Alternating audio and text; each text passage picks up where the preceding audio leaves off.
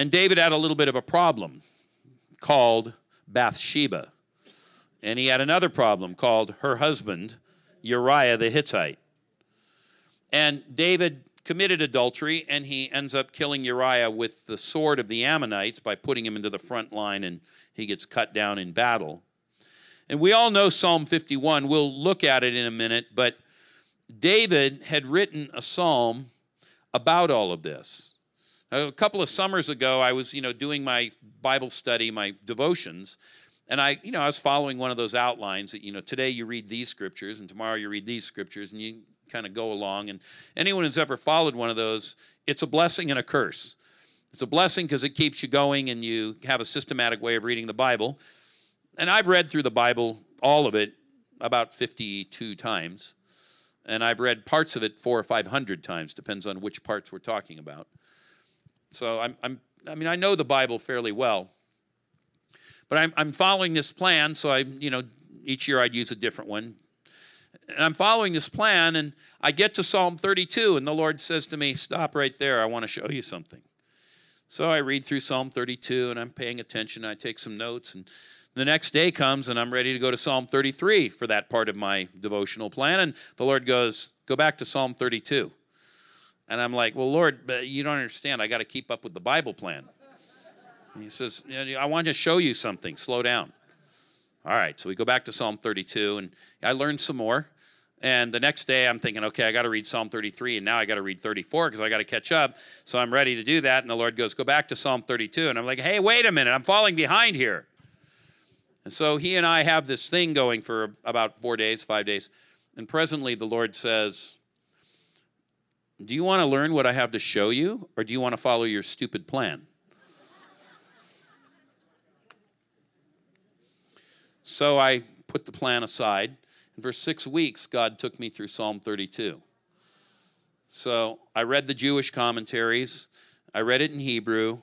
I read it in the Greek translation. I read it in several English translations. I read a bunch of commentaries by Christian authors as part of all that, but mostly what I did was I went through the entire Bible, chasing down all the threads that are tied to Psalm 32 and the deep revelation that's in it, and I want to share with you a few nuggets out of that time of exploration. So Psalm 32 says, blessed is the one whose, watch this, transgression is forgiven, whose sin is covered. Blessed is the man against whom the Lord counts no iniquity. 3 words that we saw in Exodus, right? Okay, we're going to come back and unpack them. Blessed is that one who transgression, sin, and iniquity respectively have been dealt with. We'll just say that. And in whose spirit there is no deceit.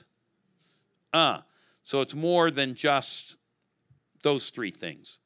For when I was silent, my bones wasted away through my groaning all day long. For day and night your hand was heavy upon me, and my strength was dried up as by the heat of summer. Selah.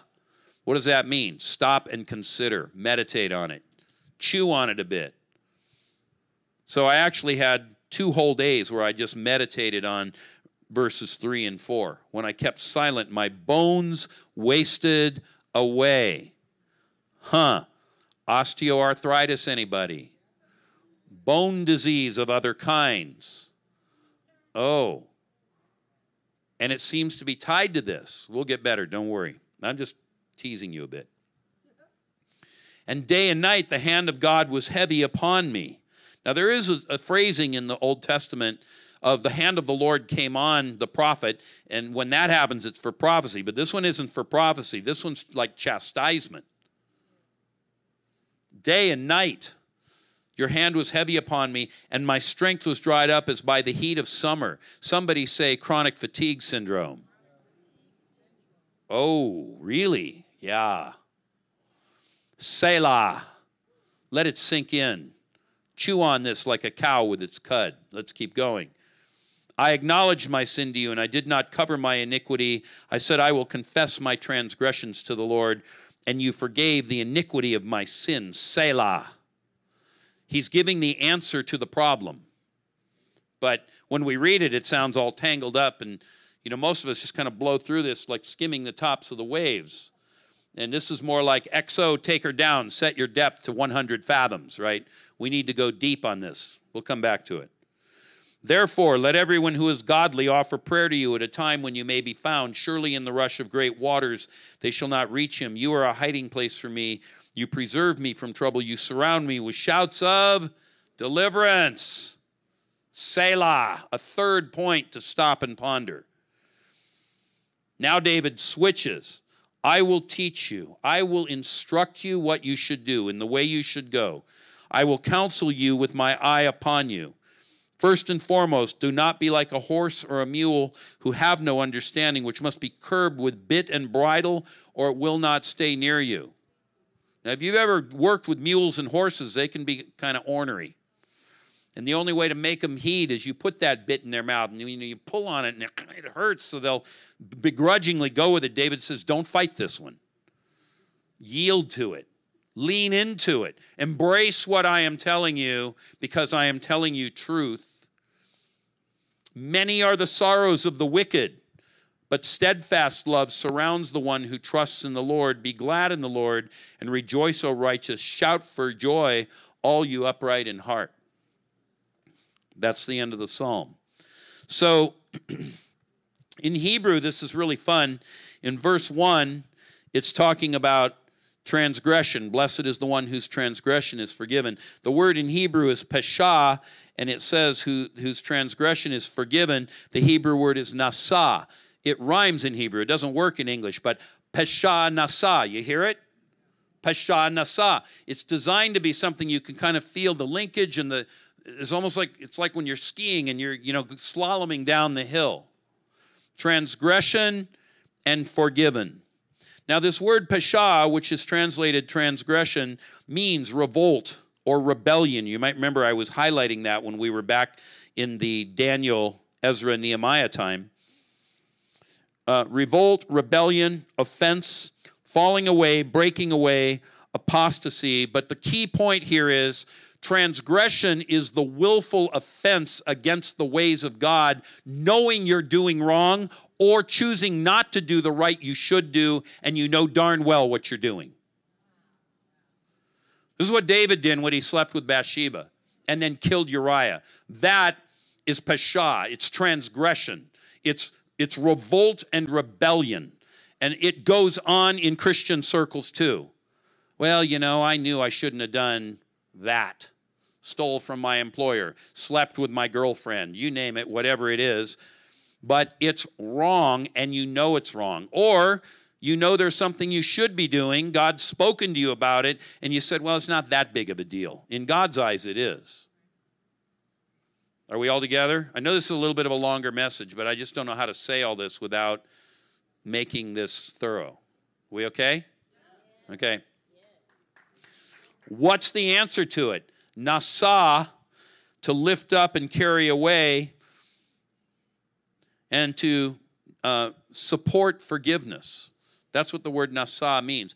You know where it says, surely he has borne our griefs and carried our sorrows? In Isaiah 53, he nasad, same word. So there's something of that when transgression is present, it needs to be lifted up and carried away and set aside, if you want to say it that way. Then the next thing he says, whose sin is covered. Again, we have a little bit of poetry here. The word is chata, and it means the statutes of God. And the way you deal with it is you cover it, or kaka. So chata, chaka. If you don't speak Hebrew, it doesn't mean much. And no, this isn't kaka like your kids like to talk about. So in this one, this word sin, it's not the same as transgression. Transgression is the knowing violation of what God commands, or the knowing omission of what God has told you to do. This one, this sin, this is a violation of divine law, and it's offense and culpability, but it has to do with things that you didn't actually know that they were wrong at the time you did them. But they're still wrong. Many years ago, when I was in John Wimber's church, my wife and I had a home group, and one night we got a phone call. No one had cell phones in these days, or we would have had a text. But we got this phone call from this couple that was in our home group, and we knew they were getting friendly, and it looked like a romance was budding, and they wanted to come over and talk to us, and we figured they were going to come and tell us they wanted to get married and, all that. So they show up, and they're looking really like down and kind of sheepish and bummed out. So we said, well, what's wrong? And they said, well, you know, we're in love and we think we want to get married. Yeah, well, so, you know, we started making out, and I thought, I know where this is going. And they said, but, you know, we stopped. And I thought, oh, good. They said, and we decided to look up in the Bible to see if it was okay to have sex. And we couldn't find anywhere that said you couldn't do it, so we went ahead and did it. But as soon as we did it, we felt really grieved in our hearts. I said, didn't you read the verses about fornication and adultery? Oh, is that what those words mean? Ah, ha, ha, you didn't know. But you see, your heart bore witness within you anyway. And so on this one, many times people do things they do not know are wrong. Remember my story last night of the woman eating the meat in Taiwan? She didn't know it was wrong. After all, the church said it was okay. Still didn't make it okay. Are you following me? So now we're in a different category. One is knowing, one is unknowing. Let's keep going. He says, blessed is the man or woman against whom the Lord counts no iniquity. Now here it doesn't rhyme. The word is avon. And he says the Lord doesn't count it against him or doesn't impute it against him.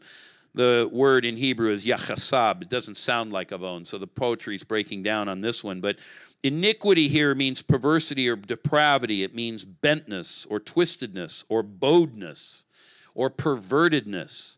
But it's the idea of an arrow's shaft. And if an arrow, nowadays we make arrows out of aluminum. But if you had an arrow's shaft in the old days, you made them out of trees, and you looked long and hard to find good tree wood that would be straight. This is one of the reasons, by the way, in the Middle Ages, the English could not be conquered, because yew trees grew wild in the English countryside, and yew makes the best bows, and it comes out straight when you make arrow shafts. So they became the most feared archers in Europe because their arrows would fly farther and hit harder because of the yew. But if you have a crooked arrow and you put it in the bow and you fire it, it goes this way. And the problem with iniquity is when it's in your bloodline, it will cause you to be corrupted and bent. And the good that you want to do, you cannot do because it pulls you off of center and you find yourself fighting this thing and you go, why am I not able to get free of this thing? Yeah.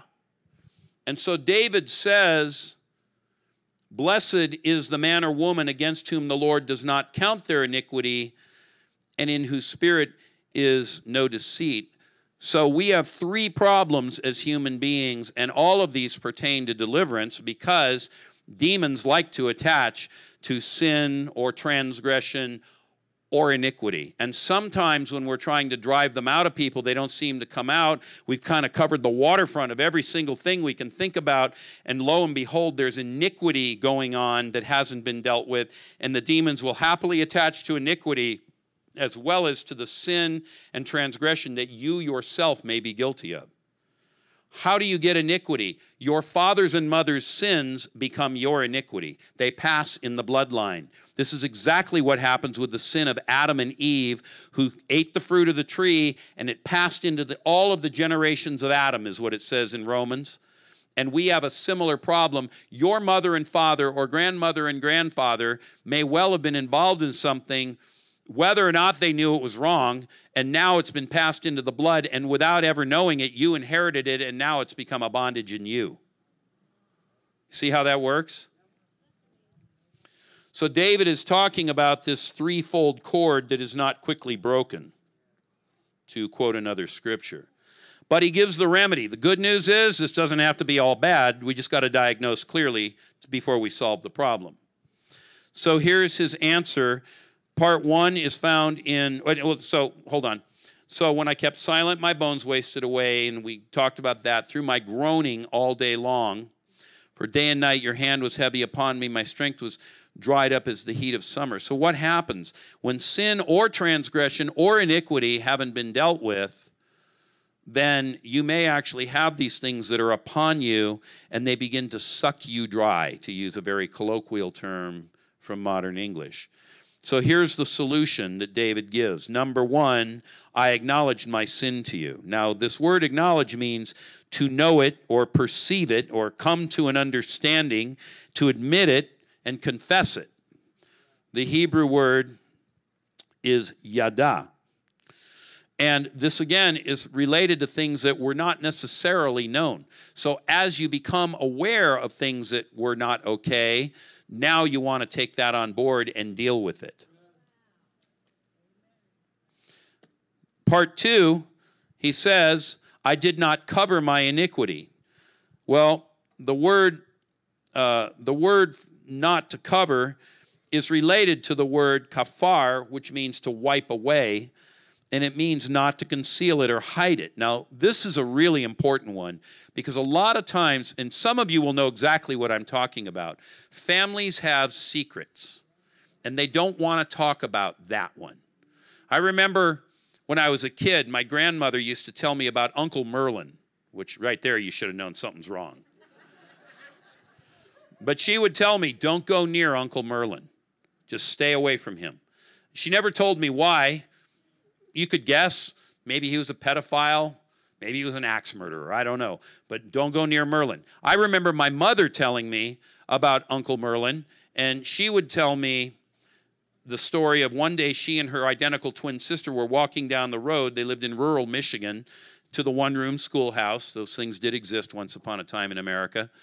And as they were going down the road, Merlin came up behind them in a vehicle and was following them closely, and they became frightened, and they ran into the cornfield, and he chased them into the cornfield, but they escaped from Uncle Merlin. Well, that reinforces the concept that he might have been a pedophile, although I don't actually know that he was, in fairness to him. But what I did know was my grandma had said, Merlin is a no-fly zone, beware of him. So Merlin was one of those family secrets. And I never did fully find out what the secret was. But most families have those secrets. You know, your grandfather did time in the state penitentiary. Your mother had a couple of lovers that she brought into the home, and, you know, all this went on. Or, you know, there was this, I remember praying for one guy who had an incurable thing in his life. No one could figure it out, and he told me, you know, my grandfather ran a still during Prohibition, and he killed an internal revenuer. And I said, there's blood guilt on your house, and we have to clear the blood guilt. And as soon as we did, bang, he got healed of this thing that he'd had for years. Because it was iniquity in his blood that had been, in that case, the transgression of his grandfather. See how that works when you get the language clear? Are we all together? Some of you look shocked. Some of you look angry. Some of you are just confused. Are we all good? Okay, let's keep going. We've got to end this sometime.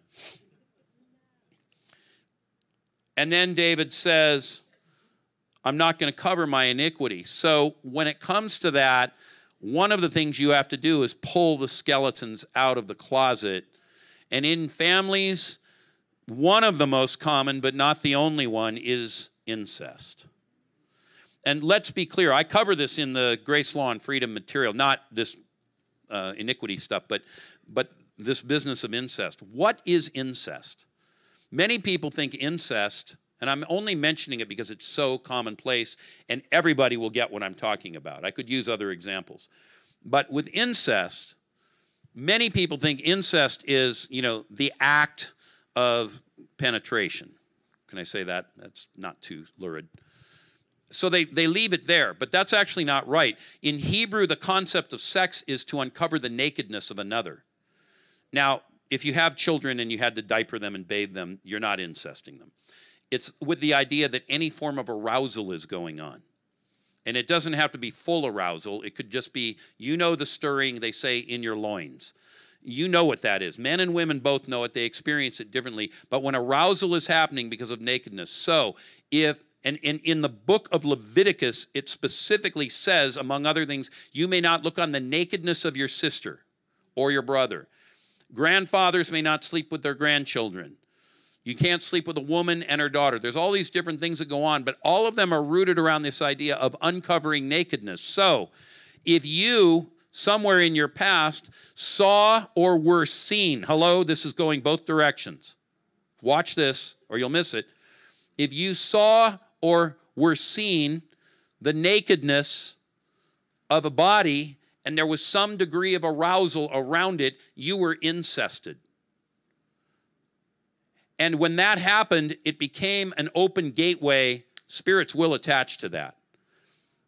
So when people need to get free of certain things, we have to deal with the spirit of incest that is attached to whether it's sin or transgression or maybe iniquity, because it can happen upriver and it comes down in the generations. Does that make sense to everybody? Now, I do not want a show of hands. Repeat, do not want a show of hands. But I do want you to stop for a moment and think about maybe in your childhood, that uncle, that cousin, your brother or your sister playing house, lying on top of each other, maybe taking a look. I've prayed for many people where one woman I prayed for, her father had taken a drill and drilled a hole in the wall of the shower, and when she would shower, he would look through the hole at her. It's pervy. I know it's pervy. She was being incested, even though he didn't touch her. Now, of course, it can get worse. Touching can occur, and even more than that can occur. We don't need to belabor it, and I don't want to start teaching on that. But I do want you to grab this idea of what it looks like. And a lot of times that is not uncovered, and so it remains iniquity that is not cleaned out or wiped out, and as a result, people remain in bondage to things that they don't even know because they say, well, nothing happened. It felt a little weird, but But that weird thing that you feel, what that is the spiritual contamination of the incest. By the way, it doesn't have to be incest. It could have been that boy or girl that you had a relationship with when you were way back in high school. We all know what goes on, so we don't need to elaborate on it. You say, yeah, but we didn't go all the way. Doesn't matter. You uncovered the nakedness because that person touched you in an area that was reserved for your spouse. And now you got this thing going on inside of you, and you know it because every now and then it comes to the surface, maybe when you're making love with your spouse, or it bothers you in the night, or worse, maybe spirits visit you in the night, but you've never wanted to talk about it because you don't even have language for it, and you're concerned everybody will think you're crazy. Does that make sense? Some of you are nodding, so I know I'm hitting the mark with this. So we can't let iniquity remain covered. It's got to be uncovered in order that the blood of Jesus that Moses saw in his time on the mountain can be brought to this thing in order to wipe it out. And with that, the demonic bondage that's tied to it can get blown out the door. Third part of this is also in verse 5. David says, I will confess my transgressions to the Lord. So I acknowledge my sin, I do not cover my iniquity, and I make open confession of my transgressions. Why do I confess my transgressions? Because I knew darn well what I was doing when I did it. Or I failed to do what God told me to do. And I actually need to make some adjustment with my lips. These three words are the very words we saw in Daniel, Ezra, and Nehemiah. And David says at the end of it, Selah, and here's what happened when I did that. You forgave the iniquity of my sin because my iniquity powers my sin. It drives me into behaviors and attitudes that I should not have, and it gives it force and strength, and that gets cut off when it gets put under the blood, but it's got to be done in an explicit way. This is not one and done. I confessed my sins when I came to Jesus, and it was all taken care of. Because this is actually meant to be a deliverance-focused message, but I'm teaching you something of the mechanics of the spirit world, of sin, transgression, iniquity, and of deliverance. Does that make sense?